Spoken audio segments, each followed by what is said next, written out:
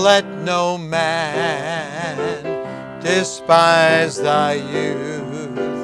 Examples of believers we, in every word and every deed, in spirit, love, faith, and purity.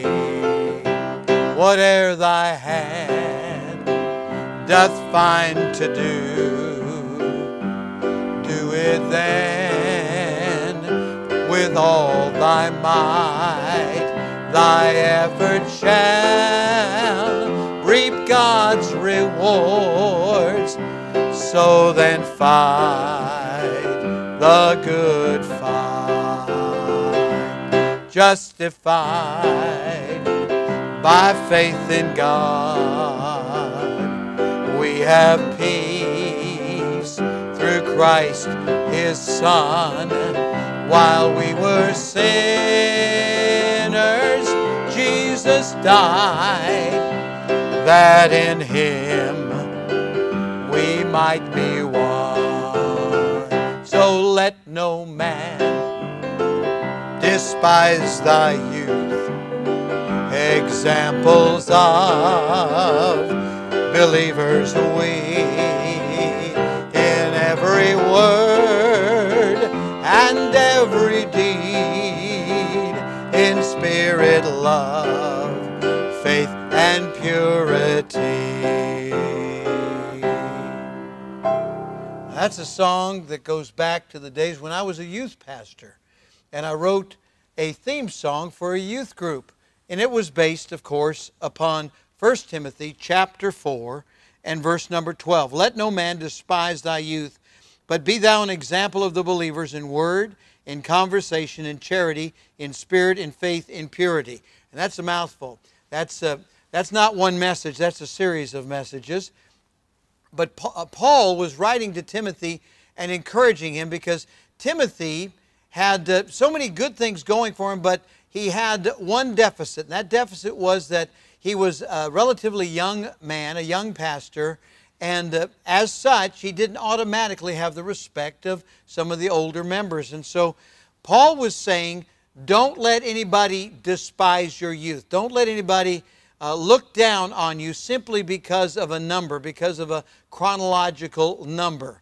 But instead, demonstrate these various virtues and qualities of leadership. Be an example of the believers in word, in conversation, that means in lifestyle conduct.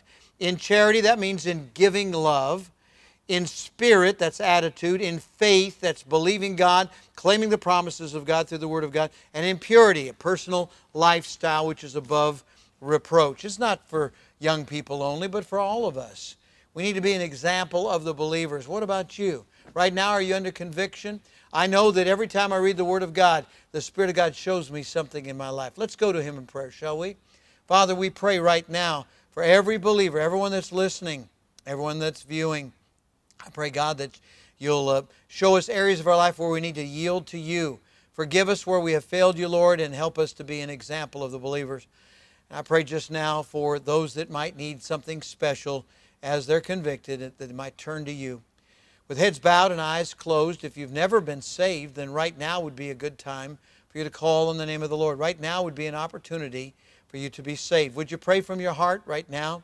Something like this: Dear God, I admit that I'm a sinner. I deserve to pay for my sins.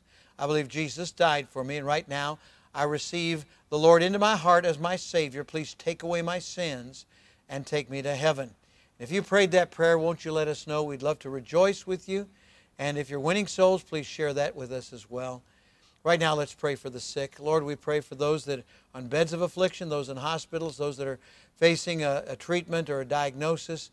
Help them, give them strength and encourage them. I pray for those who have loved ones and family that are going through physical difficulties as well as other challenges in life. Lord, we pray for those that are under financial burdens and those that are looking for jobs and those that need help and those that need encouragement. Be with each one, we pray, in Jesus' name. Amen and amen.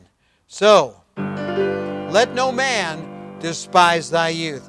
Let no man despise thy youth.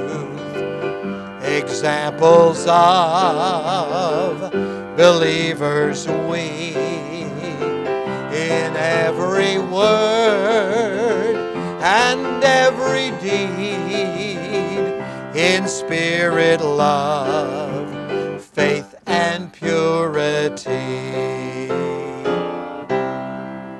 Let's be an example of the believer today. God bless you.